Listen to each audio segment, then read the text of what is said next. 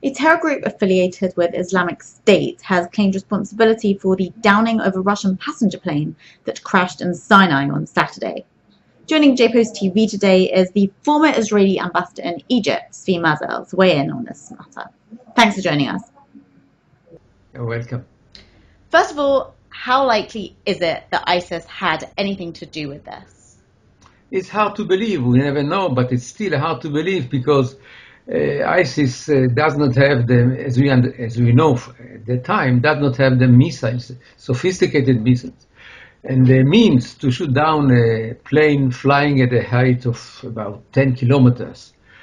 On the other side, we know that the place, the area where the plane crashed, is a combat ground between ISIS people, terrorists, and the Egyptian army. But it's not enough to be sure that they are really capable of doing it, you see. But I would like immediately to add that, as we know, those kind of terrorist organization, Islamic terrorist organization, from our experience in Israel and in the whole Middle East, every time there is a kind of a disaster that happens in the camp of the enemy, they take responsibility upon them. This kind of propaganda, and to try to make your morale down. This is the story. So we never believe those people unless we see some real proof that that it has been done. So I don't think that they've done it. Okay, we'll see in the coming day. Anyway, what is important to say immediately, the Egyptian authorities, together with the Russian authorities, have already started an investigation. And this is very serious, but not only them, because this is an Airbus plane produced in Europe by the big consortium, Airbus. The main partners are France and Germany. And investigators from this company, from both countries, are now on their way to Cairo to be part of the investigation. So we can presume that the investigation will be fair, and in about a few days, we will know the truth, because the two black boxes have been found. And what are the implications for Egypt? The implication for Egypt, whatever happens, are not very, very good, because it's a question of tourism. Sinai, especially the area around Sharm el-Sheikh, is very important for tourism. They have developed Sharm el-Sheikh for tourism. There are dozens and dozens of five-star hotels.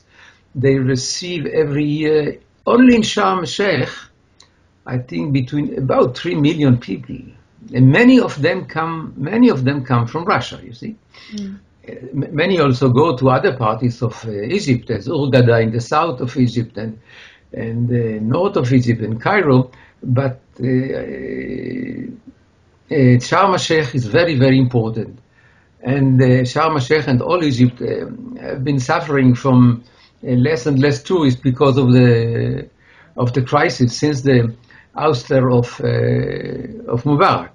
You see, now to put something new about it as a disaster, it will not help them. So they will investigate, and I hope they will find. We hope it is not ISIS.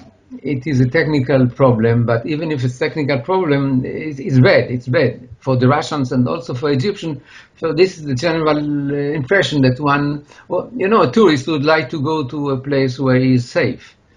Mm-hmm. And even if there's something around, they don't like it. So it's not good, but let's hope. Anyway, we must also say that it's an old plane. It has 18 years. It is 18 years old. And it took off and landed 21,000 times. Wow. Had the maintaining, was the maintaining good? This is something to be investigated.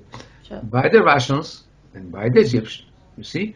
So there are some, not a lot, but some of question marks, and let's wait a few days and we'll see.